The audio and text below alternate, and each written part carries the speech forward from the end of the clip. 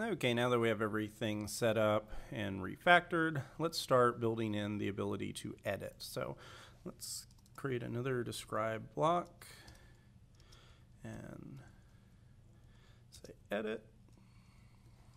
Okay, and here I'm not going to do any before blocks quite yet, just because I like to save that for a refactor step. And I'm going to instead say we want to be able to edit posts, and we want to be able to do it first by visiting the page, but eventually we want to do it actually by clicking edit on the page itself. So let's start by doing the full end-to-end solution and work through building that. So it can be, let's see, it can be reached by clicking edit on index page. Okay, so we're going to first want to visit the edit page, but before we can do that, we're going to have to create a post. So we're going to be logged in, but we don't have any post created. So let's do that. And I don't think we're going to be able to build stubbed. I'm pretty sure we need to actually touch the database. But let's just say post factory girl create and post. Then we'll say visit post path. So that's going to take us post index path. And then we're going to say click on edit, and then expect page, start off with an easy test, to .to equal 200. Okay, that's pretty much as easy of a test as I think we'd want to do. So what this will essentially test for is saying, is there going to be a button on the, and I already think of something, I think I messed up on this. I was gonna say a button on the page where you can click edit. And the fact that this worked is a bad thing. Oh yeah, so we want this is a dumb test. Let's see, click on link. So let me go to the the capybara documentation. Capybara, click on link. There we go. I like, as you can tell, I've been here before. So I want to, there we go. So I want to click link. And so I want to click link, and you can pass in the link text or the ID. Let's see what I want to do with this. Let's first say click on, and it just click link, and pass in edit, and then run it. But what I am going to do, I'm going to refactor this, because eventually we probably don't want this to actually to take us to a, or we don't want this to be a link like with the text edit. We'll eventually want this to be a button. So let's see, click link. This should be, I don't know why this isn't throwing an error. Let me look at the documentation again. Yeah, I don't like that. Let's actually do this a little bit backwards. Whenever I come across something where I'm not getting the test behavior that I want, what I'll usually do is I'll start building it first, and then I'll build the test to match the behavior. It's a little bit backwards, but it saves some time. Okay, and if I don't know the right way to write the test, then what's the point in wasting time and trying to do it? Okay, let's go first to the index, and I'm going to just do th. We're going to have an empty one right here, and then I'll go to post, and here I'm going to have a td, and let's start off with a link to, and we'll say edit, and then it'll be edit post path, and we'll pass in the post. Okay, now this is not going to work, but we'll let the error do it. Okay, so right here, this part of it did work. So if I click that, it doesn't have a path to go to. But this part of it actually did work. So let's see. Okay, now that we have this, now let's go back and look at our test. Not this one. This one. Okay. So now we're saying go and click the link edit and expect that to equal that. So now I'm going to hit RSpec and see if now we can get to a failing test. There we go. Okay. So this is what I wanted to happen. The problem was before it found that, or even if it found this link, if the link didn't do anything or found something else on the page called edit, it clicked it, the status code was still 200 because nothing happened. But by actually putting in the implementation code to kind of get it started, now it's finding edit and it's giving a error message. So this isn't working, which is actually good. Now let's refactor this test really quick because there's one thing I don't like about it. So if I come here and click inspect, let's see what we have.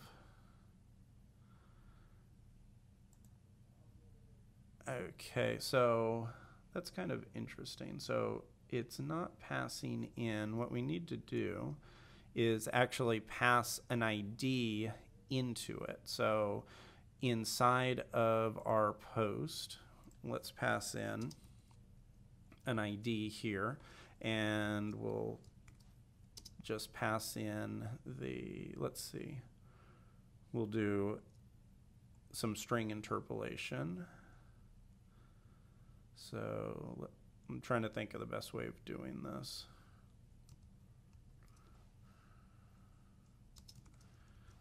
Okay, give me 1 second.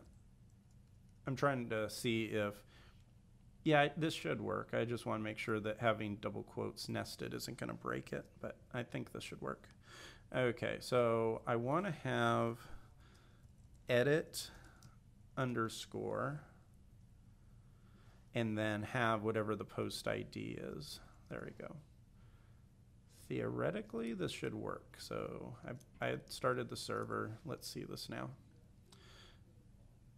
Okay, perfect. So yeah, this is working. So notice now how we have an ID right here where it's edit to. Now if I come and click inspect here, now we have edit ID 4. So that is good. So now we can refactor our posts back here, and you notice how it said click on link, and the documentation said we could pass it to edit. But the problem with doing that is it's really fragile, because what if there's anything else on the page that says edit, it's going to just click on the first one it finds. But one of the other options is you can do the ID of the link. And with this, I'm not sure if this is going to work, because right now we're passing the ID to here we go. We're passing it here. We may have to create an ID inside of the link itself.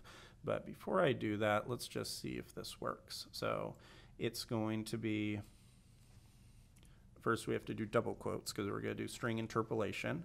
And I'm going to say edit underscore that and post.id. Okay. And now if I hit RSpec, we'll see if this, I mean, it's not going to pass, but let's see if it finds the link. Okay, yeah, can't find that link, which is fine. That's kind of what I thought was going to happen. So that's actually fine. We can get rid of this because I had some in the back of my mind that didn't really like that anyway. And we'll say, pass this in as an option. And now let's try it again.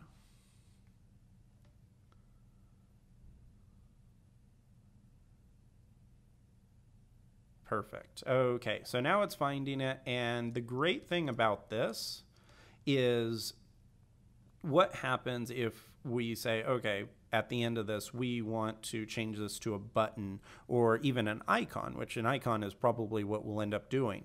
If we did that and we had edit as what our expectation was, it was actually going to break. But here, because we're looking for an ID, this will always remain the same, whether it's a button, icon, or if we keep the link. So that's all good. So I'm happy with that. That's following best practices much better. Let's see. Okay, next on the list, let's look and see what we need to do. Okay, so next thing that we have is, let's open up our controller. So post controller. We don't have an edit action. So I'd usually do my new and create. I usually keep them together, and now I'm going to do edit, and we need to not only create edit, but we also have to add it to our before action because we need to have it look for the ID. So I'm going to pass that in, and I'm also going to create a template. So we know that we have posts. And so we have edit.html.erb, and this should actually be enough to get the entire test passing.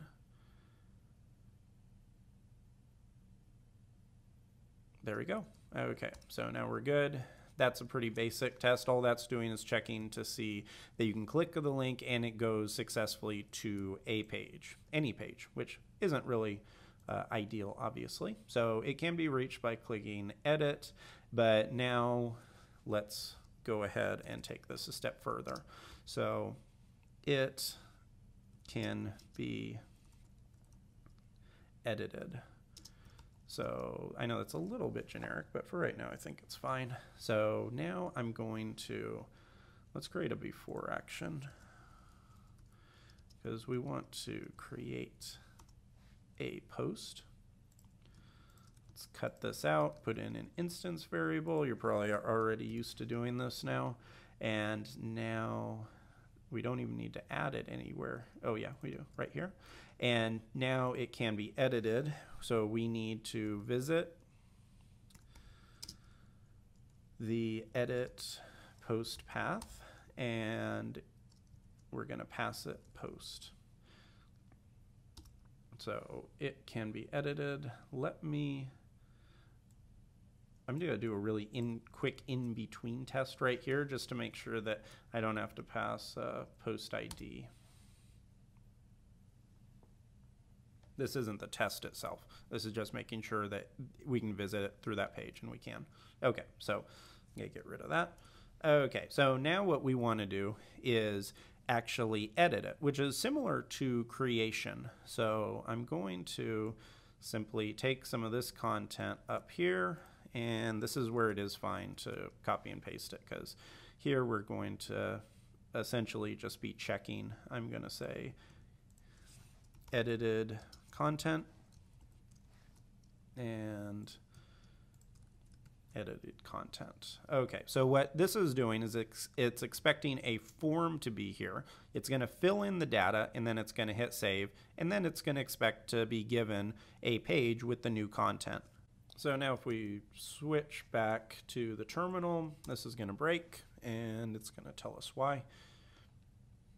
Because it's going to tell us there's no form, which is fine. Okay.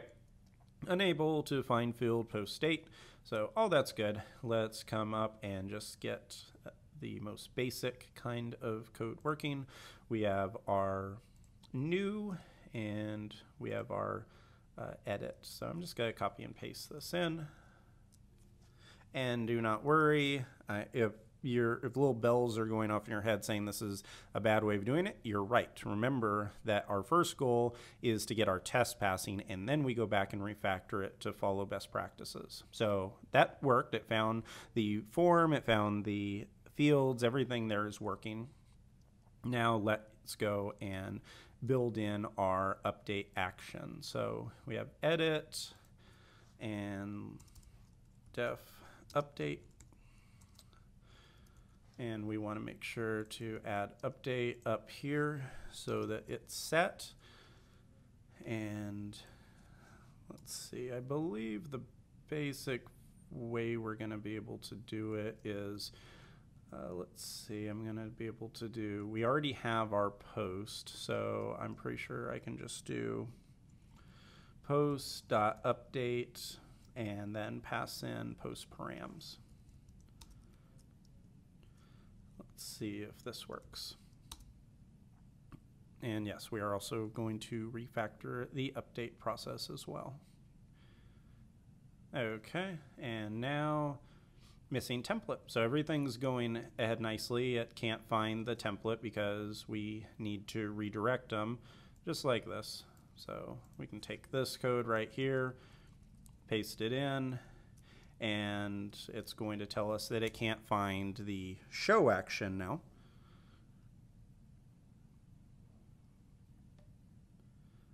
Oh, actually, oh, I'm sorry. I was forgetting that I already implemented the show action. So yeah, that's good. Everything's working. So now all of this is processing properly. Let's go back and refactor it. I'm going to start off with refactoring this. And so I'm going to say if post update, so it's going to check and see this, and it's going to simply put it in just like that. And then I'm going to say else render edit, and let's see if that is the correct way to implement update, and put some additional validations. Okay, everything there is good.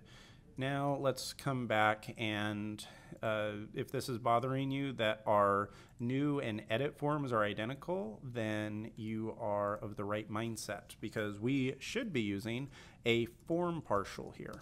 So I'm going to create something called partial, pass it in, and now we have our code here, and then we can get rid of the content in new and edit, and in both we can just do something like this. I can do an H1 that says edit, and then simply call render form, and then save. Same thing on new, and save. Run it again and see if everything's still working. Nope, we broke a couple things. Let's see what is going on with that. It looks like it cannot find the form. Interesting. Okay. Oh, I think it's because I didn't save. That would probably have something to do with it. Sometimes it's the little things. Okay, there you go. So that's all working. Let's go test it out in the browser. I'll keep my Capybara cheat sheet up because I go to it quite often when I'm building apps. Let's hit refresh, and it looks like we're all good. This is ID 2. If I click edit, you can see it brings in our content just like it's supposed to. And if I change this to the 12th, and I say some major reason, hit save, that all worked, took to the show page. If I click back on time entries and scroll all the way down, let's see, where is our some major reason? Did that not work? Oh, never mind, here it is. Okay, and we're gonna fix the sorting. It has a weird mechanism for sorting right now, but I'm not worried about it because we're gonna completely redo the sorting. But yeah, that worked. So it saved the content, everything there is good. If I click on new, that is there as well. And in the next video, I'm going to make it a super quick video because I know we've had a few long ones, and I'm going to just create a button where the users will be able to go and create a new one. So I'll see you then. Oh, wait, I actually stopped myself. I caught myself. Hold on. I am going to commit. Git add commit, implemented, edit, and update functionality. Perfect. Okay, in the next video now that I've committed, we're going to go in and add that edit function. So I'll see you then.